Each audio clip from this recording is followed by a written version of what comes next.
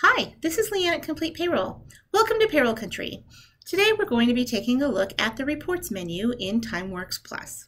From our dashboard, I will refer to our navigation pane on the left-hand side and select Reports menu.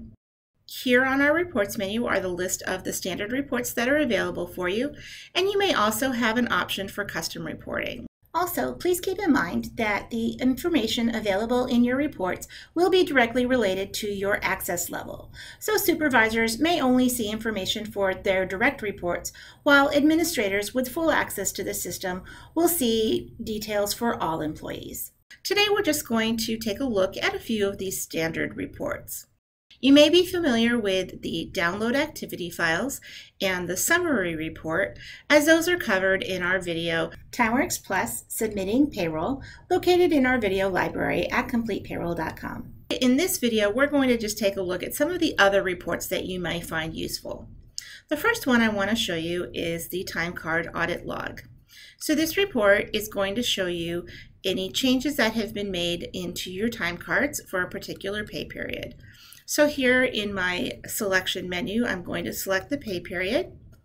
I can select these further filter items by showing either the employee code, department, location, or supervisor. I also have further filtering options over on the right-hand side. I want to include all employees, and I'm just going to select Run. In TimeWorks Plus, all of your reports are going to appear on the screen, where you can just get a quick view.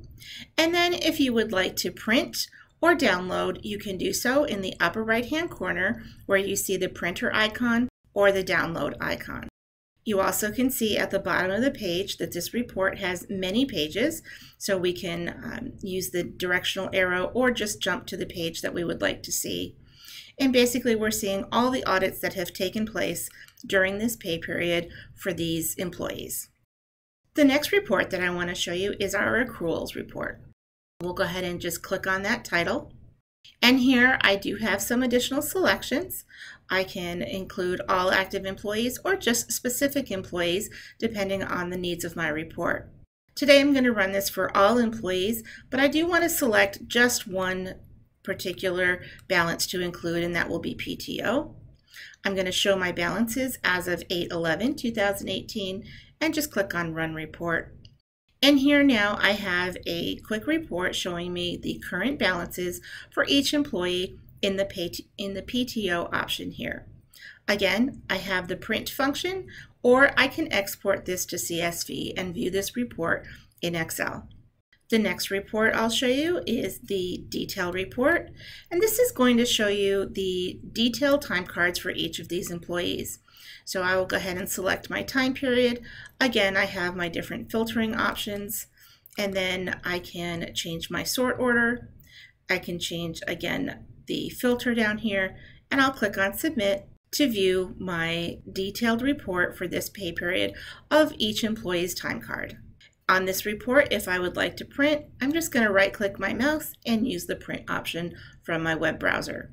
So going back to our reports menu, the next report that I will show you is the Punch Notes report. And this is going to show you any notes that were included on employees' time cards for a particular pay period. So again, I select my pay period and then just go ahead and select Submit. And here I'll see a list of the different notes that were included. Finally, the last report I'm going to show you is the time off request report.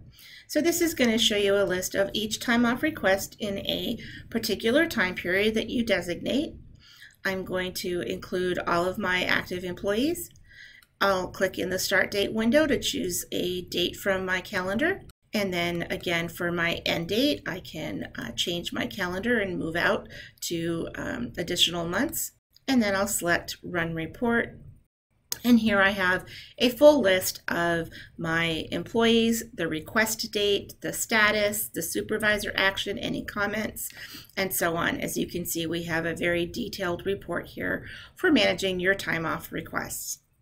And again, we have a printer option and the export to CSV option as well. So you have many standard reports here in your reports menu. And again, I'll mention you may have custom reporting available as well. For custom reports, please speak to your CSR to get more information. For other details on functions in TimeWorks Plus, please check out our video library at CompletePayroll.com. Thank you for joining me and have a great day.